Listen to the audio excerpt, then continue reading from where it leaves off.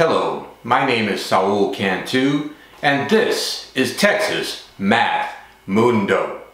Well, this past week, district results from 2021 have been posted. And today's show will be about commenting, analyzing, highlighting strong performances from strong students and strong schools across the state as we enter to region, which will be next weekend. So there's some interesting battles shaping up, and it'll be a good show just to highlight some of the strengths in the state and some of the performance from the state. I hope you enjoy.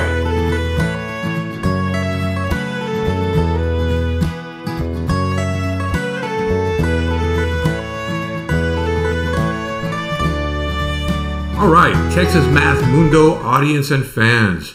I've looked at all the district results from this past week, at least the ones that are posted, and there's some interesting results. Let's jump right into it. In Conference 1A, I looked at all the results, and what I did notice is there's several competitive calculator teams, mostly. So the first competitive calculator team I saw was in District 3, the Tigers from Hartley.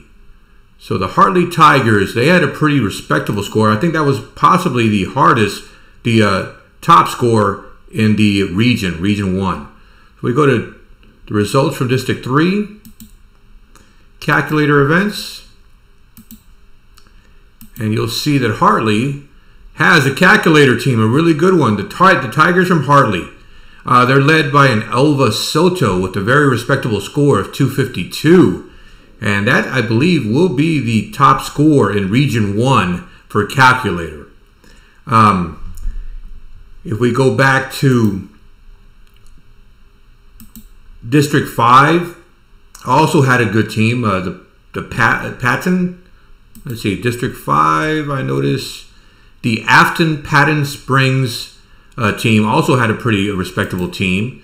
So District 5, if we look at the results from 1A, this is all Conference 1A. They have a team. They could tell that they scored a team. It was probably the Tiger Hartleys in District 3 are the calculator team to beat. But I did want to applaud them. At least they had the team. It looks like they are practicing. So that's also pretty good. Now, out of that's District 5. Now, District 7, I noted that the Antelope from Whiteface also have a respectable team. Antelope from Whiteface. And if we look at District 8, we got Garden City with the team. So let's look at the District 8 results. District 8 results. And calculator. Applications. Garden City has a little bit of a respectable team, 496. Again, the District 3 Hartley Tigers look like the team to beat. But I did notice that Garden City, the Bearcats from Garden City, do have a little bit of a number sense team as well. If we look at their number sense score, it's 105, 104, 102. So they've been practicing a little bit, and they have a respectable team. They know what they're doing over there with a score of 311. So I didn't notice any significant scores in Conference 1A, Region 1 in math or science, but I want to highlight some of the stronger performances. And so that's it. So the team to beat looks like will be the Hartley Tigers from District 3 in Region 1. We'll see how it all shapes up this next weekend in the regional tournaments. All right, Region 2, Conference 1A, Region 2. I noticed District 10. District 10, and we have the Red Devils from Rankin High School. Let's take a look at their scores. Let's see who they're led by. District 10. Results, if we look at their calculator score, pretty respectable score. We have the Rankin Red Devils. See, 210, 210. You're scoring over 200, you know a little something. So they have a score of 575, led by Himeka Sakamoto. All right, that's pretty good. Let's see what else we got. I noticed they had a significant calculator score. In District 11, we have the Irian Hornets. So the Mertzon Irian County Hornets posted a respectable score in calculator. Let's take a look at their score. We go back to District 11, calculator. results. As you can see, Erie County High School have a respectable calculator score at 517. All right, so that was pretty much the top scores. They had a couple of decent calculator teams in Region 2. Nothing notable, at least nothing that I noticed in number sense calculator or math. I mean, in number sense or math or science. But they have a couple of teams practicing calculator. Good stuff from Region 2. Let's look at Region 3, Conference 1A, Region 3. That, of course, would be districts 17 to 24. So districts 17 to 24. In Region 3, I noticed the Slidell Greyhounds have a bit of a math team. Let's take a look at District 22. First of all, we look over here, District 22, and we have Slidell. And if we look at District 22 results, in particular, I'm looking at their math results. So, of course, I've gone through all these results and looked for notable performances. And Slidell, see, they have a bit of a math team. 306. They know what they're doing over there. Top 3, they dominated. That's from District 22. And then I also noticed that the Fruitvale Bobcats from District 23. We go back, we look at the District 23 results. We look at Fruitvale in Conference 1A, District 23, Region 3. And they have a little bit of a team here. Let's take a look at these scores. So if we look at, for example, calculator applications, Fruitvale dominated. They have a respectable score of 539.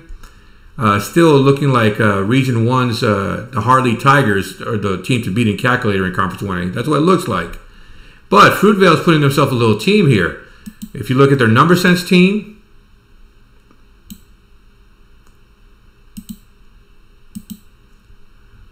again, they know what they're doing. Pretty respectable little team.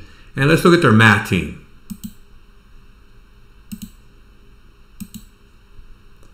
Cool. Respectable team. Cool. So they're doing something out there. Their top math guy, Keith Garner. All right. And that's out of Region 3. Let's look at Region 4. So in Region 3, it's looking like the Fruitvale Bobcats are the team to beat. That's what it's looking like. Maybe the Slidell Greyhounds might pose a little bit of a challenge, but certainly in Conference 1A, Fruitvale looks like they got a little team going on. They need to be applauded for giving that effort. And then finally, Region 4, that's Districts 25 to 32. I noticed that District 30, Moulton. So District 30 here. We have Moulton right here. Moulton, they have a little bit of a team. Let's take a look at them. District 30 results. And they had a bit of a calculator team. So let's take a look at that calculator score.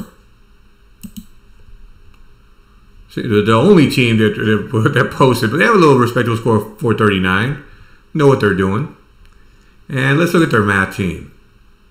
And these are notable scores from Region 4 right now.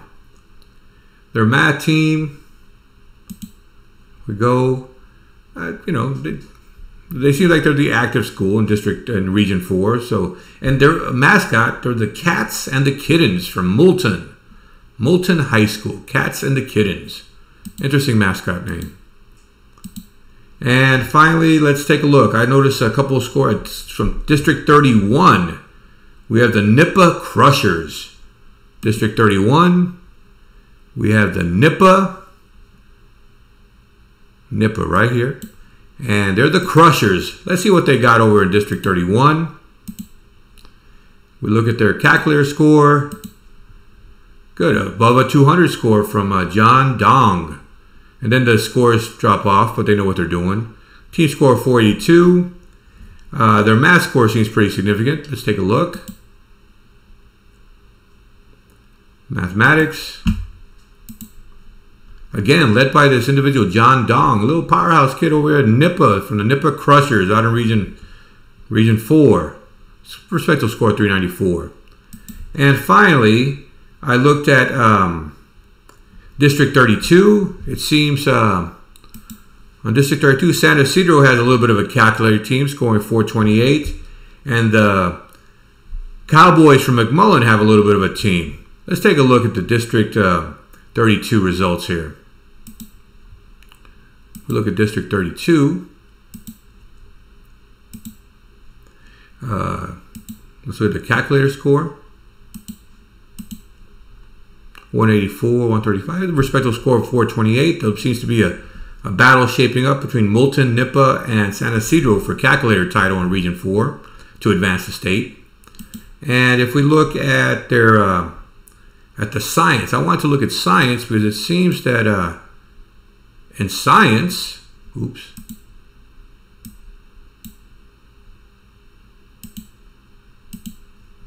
McMullen's got a little something going on. So that's what they got a team, man. They're doing a little something, know a little of what they're doing.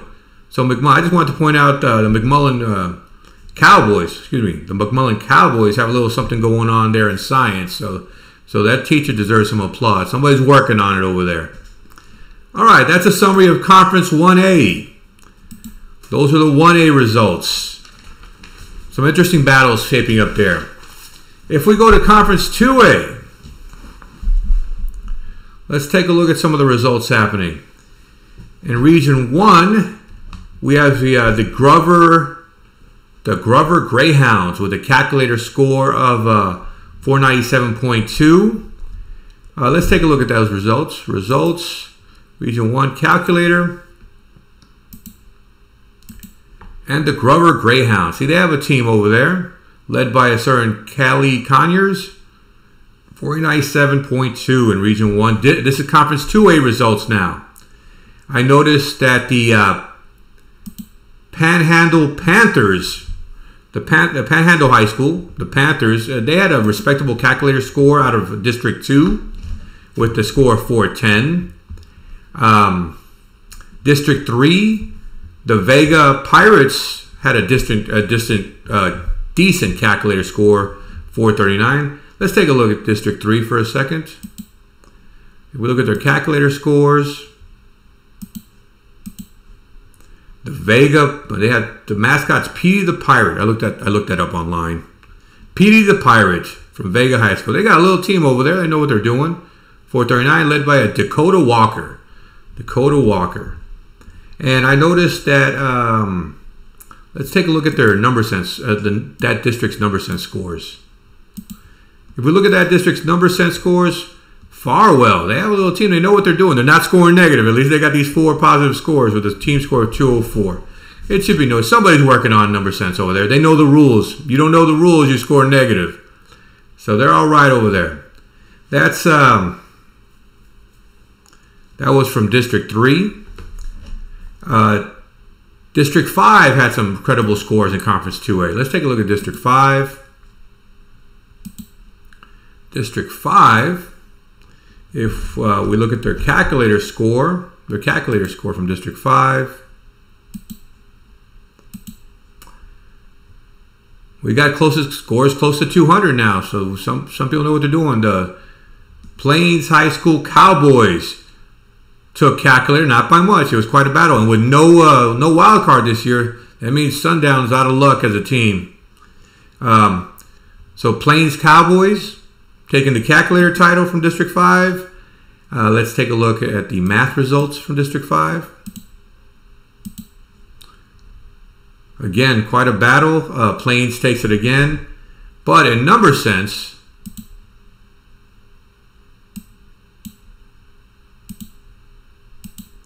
we have Sudan, the Sudan Hornets.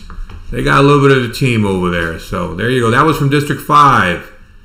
And District 6, I think we have the highest scoring calculator in District 6. So let's take a look at District 6 real quick. This is all Conference 2A. If we look at calculator, and this is, as far as I can tell, is the highest calculator score in the region. That's Region 1, Conference 2A. We got this Jabri Clabaugh, scored above a 200. Looks a pretty strong individual score. And the score of 560 is, as far as I can tell, the highest score from Region 1 in Conference 2A. Let's take a look at their number sense. Again, Ropes, they have a little bit of score. They know what they're doing. So that's Ropes High School. Seems to be the class of District 6. Be an interesting clash at region. Let's see how they perform. And then finally, we have a decent math score, District 8. We have the Coleman Blue Cats from District 8. And they put up a decent number sense team. Take a look at their number sense team. Coleman, they have a little team of 238 and a math team. Little respectable math team. They get a team of 306. And these are just notable scores that could compete at the region level to head to state. So that's Region 1 Conference 2A. Let's look at Region 2. Region 2 composed, of course, of districts 9 through 16. And in Region 2, let's take a look. I noticed that District 9 had the only Cubs. The only Cubs, they got a little something going on over there. Somebody's working on it. Let's look at Calculator for a second. Calculator applications. They got some guys know what they're doing. Team score of 515. Respectable. They have a number sense team that knows what they're doing, according to my notes. And these are the only Cubs. Number sense kid knows what they're doing. And so this was, we're doing Conference 2A now. I'm looking at Region 2 scores. Give me a second, let me blow this up. All right. Region 2, District 9, only. They got a respectable number sense team. They know what they're doing. And let's take a look at the math results.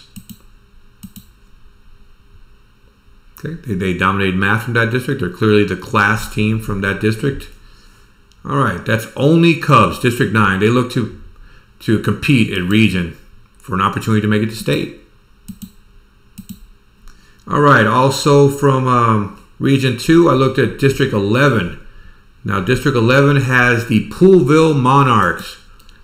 We look at District 11, we got Poolville. And let's take a look at the results. 2A, Region 11. If we look at their calculator results, Poolville, see, they have this one individual, this Dalton Sprague kid. I think I remember him from if they competed at Tennessee State. This kid, pretty good, pretty powerful kid, 252, not playing around. So Poolville has a strong calculator score of 611. I believe their number sense score is pretty decent. So they got a team over there that's working and know what they're doing. I wonder if who the coach is. That's a number sense score of 373. Also Poolville, pretty strong team. And in math, Poolville again, the class of that district, with a team score of 390. And finally, the other notable Region 2 school I noticed were the Lindsay Knights. Let's take, they come from District 13. If we look at District 13, we have the Lindsay High School. And let's take a look at their results. In calculator, they have a 224, again, powerful little school here, 637. So they have the highest calculator score from that region, hoping to advance the state. Their number sense score was also, I believe, the highest. So Lindsay has a little bit of team going on here. Let's take a look at their number sense scores. Respectable scores with a 420. And in math, again, pretty good scores, 384. Led in the math, they were led pretty decently by Gage Besner. All right, Gage Besner, let's see what you got at region. Okay, that was region. Region 2. We're going to look now at Region 3, of course, consisting of districts 17 to 24. And in Region 3, I noticed District 18 have the March Panthers. District 18 have the March Panthers. They put up a respectable calculator score of 428. But I need to go to District 20. District 20 has a powerful math team. The Latexo Tigers. Let's take a look at their math score. This, I thought, they're definitely probably the favorites in state. They have a really powerful math team. Sydney Craven, Caitlin Marshall, Carter Tucker, and Hallie Castleberry. They're all got scores, you know, that their first one's in the mid 200s. The other ones are all hovering around 200. That's a powerful team math score of 656. Latexo, man, they got something going on over there in math for sure. I want to point that out as a strong math team in Region 3, Conference 2A. And I want to know District 23 has a little something going on. Let's look at District 23. If we look at their calculator scores, San Augustine Wolves. They have quite a calculator team. Team score of 588. I believe that's the best in the region.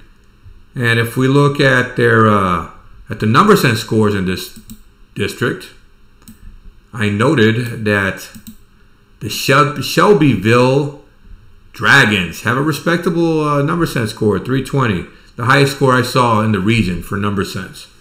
So there you go. District Region 3 from Conference 2A.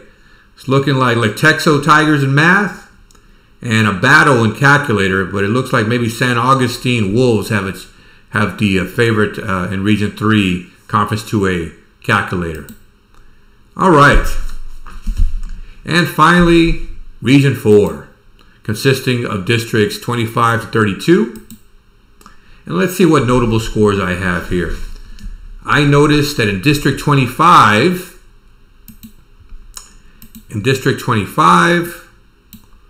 we have Sabine Pass. The Sabine Pass Sharks. They seem to have quite the calculator team. Let's look at that calculator score. Sabine Pass. Look at that 287 from Ty Schaller. That's quite a score. 238, 168. They're a force to reckon with a team score of 693. This is Region 4, 2A. Good job, Sabine Pass Sharks. I noticed that District 28 had a pretty respectable team. In District 28, we have the Shiner Comanches. Their calculator score, although not in par with Sabine, it's a respectable calculator score. They have kids who know what they're doing. 3 solid scores, 475. But they seem to also know, the Shiner Comanches, know what they're doing in number sense and in math too. So they got a coach over there, I believe. Number sense, Shiner Comanches. See, they know what they're doing. Somebody's teaching them a little something over there. And their math scores. So Shiner, good job, Shiner math team. And then finally, rounding out Conference 2A in District 31, I want to point out that we got the Woodsboro team with a pretty powerful team. District 31, Woodsboro, little town. As I drive to the valley, I cross that little thing. I got to slow down, make sure I don't get a ticket. Look at their calculator score. 315. That's an individual guy. That's, what's his name? Nicholas Ellison. Wow. 315. That's quite a score, young man. Pretty impressive. That takes their team score to 599. But in Region 4, it looks like Sabine Pass might beat them. But that individual score is quite impressive. Looks like he got a teammate helping him out there. A couple teammates know what they're doing. Let's take a look at number sense. See if this Ellison kid is also pretty powerful in these events. Yeah, this Nicholas Ellison, another above 300 score. Wow. Nicholas Ellison, man, from Woodsboro. Little genius out there. And finally, let's take a look at the math score. Yep. Nicholas Ellison, 254. Wow, that's an individual to watch out for at the state level for Conference 2A. Okay, that rounds out Conference 2A. Some interesting battles shaping up there as we head into region meets next weekend. I hope you enjoyed the analysis that I gave just now. It's really fascinating, and all these students and teams deserve to be applauded. And this is my attempt to applaud them. If you enjoyed the content of this channel, it will help me out if you would hit the like button, leave a comment below, and subscribe. I hope you enjoyed today's analysis. My name is Saul Cantu, and this is Texas Math Mundo.